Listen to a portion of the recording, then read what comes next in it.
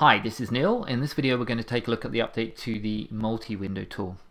Now the multi-window tool is very complex and has a huge number of controls, as you can see here. This can be somewhat overwhelming the first time you use the tool. To simplify the process of designing your windows, I've added some presets for both layout and frame style.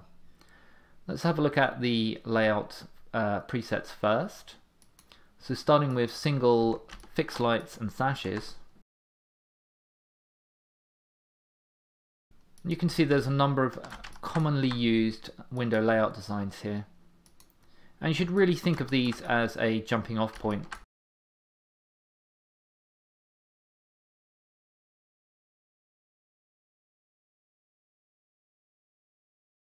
Really handy. There's also some more contemporary designs here, and you can use these as learning examples by simply looking at the settings.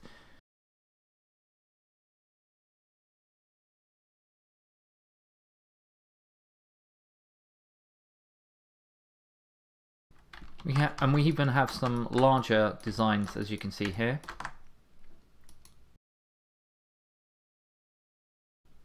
Okay, so that's a really nice way of getting the basic layout of the window.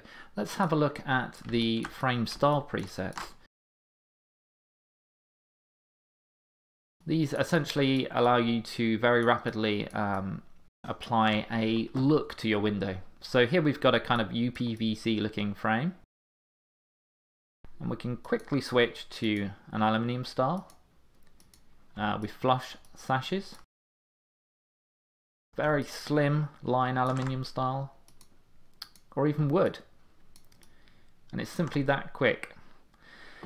Again, this is really just a very fast way of getting you to that 90% point where you can just go in and add your final tweaks to the windows. Okay, in addition to adding the presets, there's also a nice new option within layouts, which enables you to equalize the light widths and light heights while in manual mode. So why would you want to do this? Okay, let's just take a look at an example where we've got a few windows together like this. Now in manual sizing mode, we can control the heights of the rows and widths of the columns in the window. This is great, but let's imagine we now want to increase the overall width of the window.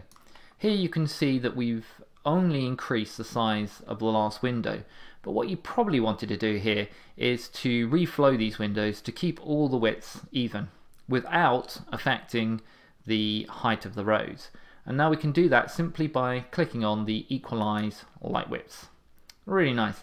And there's also an option to do that for the row heights, simply clicking on that. And this essentially will give you the same result of switching back to automatic mode.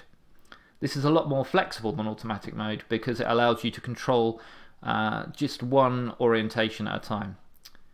Okay, that's it for this tool.